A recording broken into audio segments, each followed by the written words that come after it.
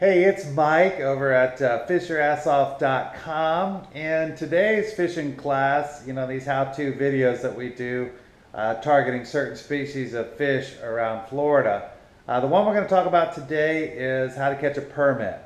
Permit are real fun to catch. If you've never caught a permit, they put up a heck of a fight. And you can find them all over the place. I don't think they get too far north. Not really sure, but I think they need the more temperate waters. You sure seem to catch a lot of them from the middle of the state down. I don't really hear about too many people catching them further up in the state. Maybe in the middle of summer, I guess they might travel up that far. But for the most part, a warm water fish. Real fun to catch. They're actually pretty good to eat too. Their cousin is a pompano, and pompano are great to eat. But let's go ahead and talk about how to catch them, because they're definitely worth catching. All right, how to catch a permit. So first of all, you got to figure out what your quarry likes. What do permit like? Well, they like to eat crustaceans. They like crabs and shrimp. They eat fish too. They eat bait fish. When I've caught all mine that I've ever caught, I've caught them on the grass flats. Usually a grass flat that borders next to some sort of sandbar or something like that. Some sort of drop-off. Same place where you would target a pompano, actually. So they're very similar in nature, except the permit get a lot bigger. Offshore, you can find them around wrecks and reefs. Those are typically the bigger ones. Those nice 30-pound, big guys that are out there. A lot of times, if it's real calm, you can see them just swimming in a circle over top of the wreck. So they give themselves away where they are a lot of times when they're out on the wrecks and reefs.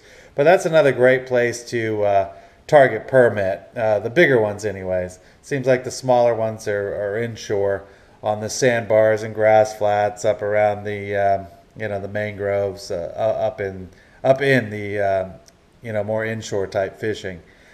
As far as catching them, and again, I have a lot of friends that fish. Some people love to catch them fly fishing in all these different ways. These are basically only two ways I've ever caught them. Is with a blue crab, a small little blue crab, maybe like this, hooked in the side, tossed out, over top of a reef in Florida Bay. Actually, is the only way as far as fishing with the crabs that I've caught them. The ones I catch around here, in the intercoastal waterway, I almost always catch them on a shrimp. And again, it's a shrimp, usually where some sort of sandbar borders with a grass flat. So they want to have some sand around that they can kind of root around in. They have 4 nostrils, so that tells you something about them. That tells you that their olfactory system is one of the main senses that they're going to use to find their bait. So you want a stinky bait. You want something they can smell. Because I believe that they focus more on smelling where their bait is than they do seeing where the bait is.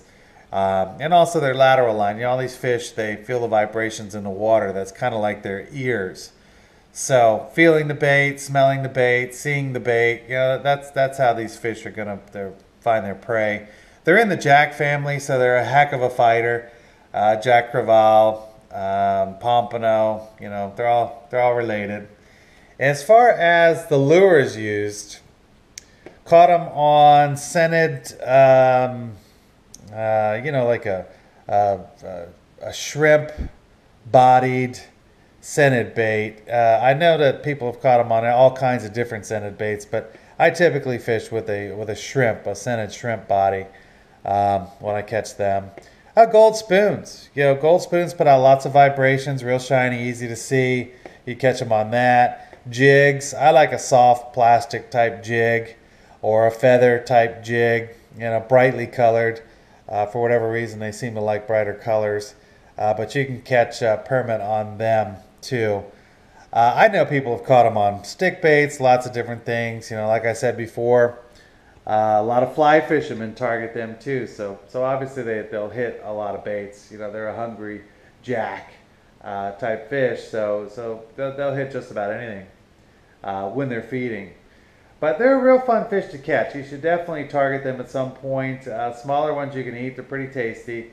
But I usually catch them just for fun. They're a fun fish to catch. And actually, you can learn more about this on our website. Our website is www.fishyourassoff.com. We have a how-to section, which is how to target whatever species you're looking for. A where-to section tells you where to go to target these various species throughout Florida. We have a what-to section, which fish you might want to target. We have videos, not tying videos, all kinds of things on there.